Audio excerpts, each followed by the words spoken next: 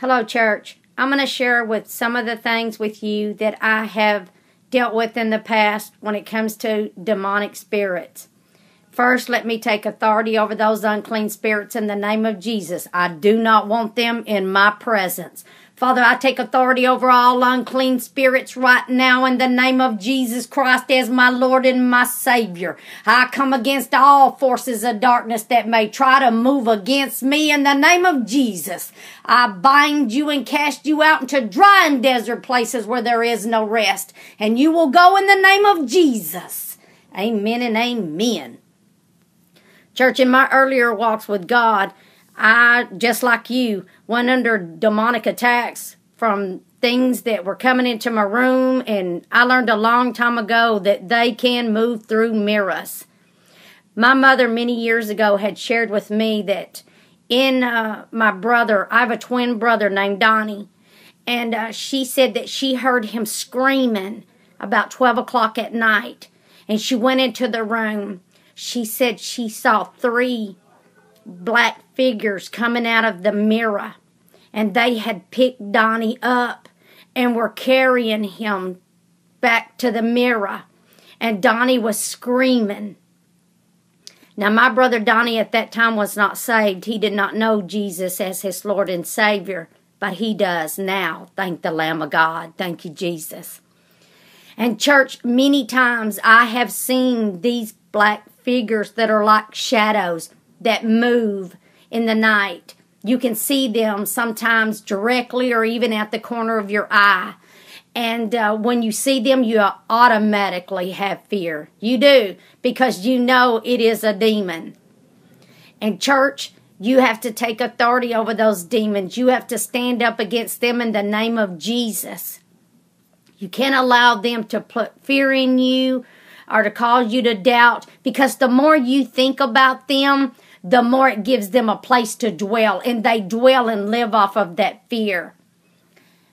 Church, many years ago, I was in my room, and the room got really cold, and I could smell this smell that was disgusting smell.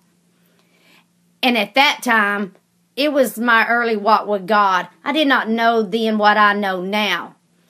And I was running out of the house because I was scared. I'm not going to lie to you, I was scared. And as I was running down my hallway, I could see this black shadow on the wall running after me. And I went to my sister's house. And I told her what happened. She said, "Let's go." I thank God for my brothers and my sisters. My sister Joyce is spirit-filled, just like Preston. And she came over to my house with me with her little girl, Jan. And at that time, my niece was only 8 years old. And we went into the room, and church, the room was so cold, you could see your breath in the air. And my sister said, "Where's your Bible?" And I said, "Right here." So we picked the Word of God up, and we all were touching the Word of God, and we were praying the Lord's Prayer, and we were binding that enemy in the name of Jesus. And then the room came back to normal, and we knew God had given us victory. Church, I have had things in the past get on the bed that they were so heavy where they get on top of you and they press you down, and you're so paralyzed with fear you think you cannot move. I know, church. I went through that. They don't do that to me today. They try that mess. They know I'll rise up with the boldness of God and take authority over them in the name of Jesus. They don't try that mess no more. No, they don't. Because I tell you, I don't take it. Now I'm going to share something else with you. I shared this with a dear sister, Amy, yesterday. A friend of mine named Carmen that I love dearly, she was telling me that she went under attack one night. So her and her husband got out of bed and they turned on the lamp. And they went to the end of the bed and they got on their hands and knees and they were praying to God.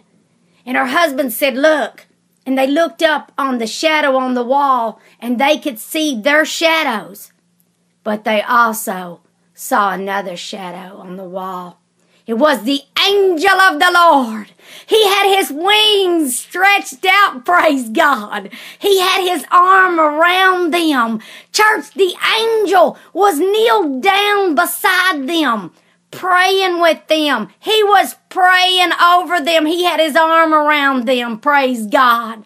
And I will never forget that. Remember, church, no matter where you are, God sees it. God sees and knows everything. And He will give His angels charge over you. Amen. Amen. There is victory today, church. We don't have to accept anything the enemy is attacking us with. God has given us everything we need to win this battle. And that's what we're going to do. We're going to win. In Jesus Christ's most holy, holy name. God bless you, church.